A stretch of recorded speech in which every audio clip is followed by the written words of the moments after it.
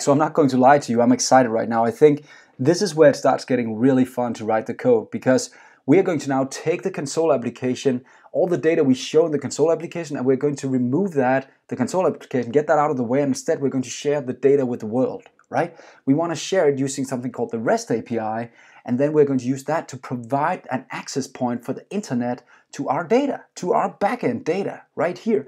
That's the goal. We're going to create this access point during this series that can go through our layers all the way down to the database, go all the way back, and then present the data to whoever wants my data, right? And right now it's a pretty simple solution. It's just a customer, or maybe just a video, whatever you built, your domain, your choice, whatever you made inside your domain.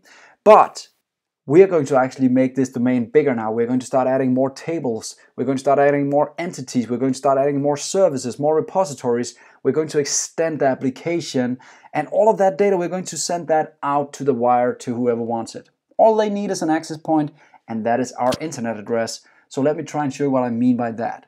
If you have it, for instance, if you go into Angular.io like this, or any other page, what you're doing is actually using something called the HTTP protocol, and you're actually making a request. You're asking for some information. I'll show you all of this, but you're asking for information from the outside, and you're getting it back to your browser, that information with a response, and then present it in the browser.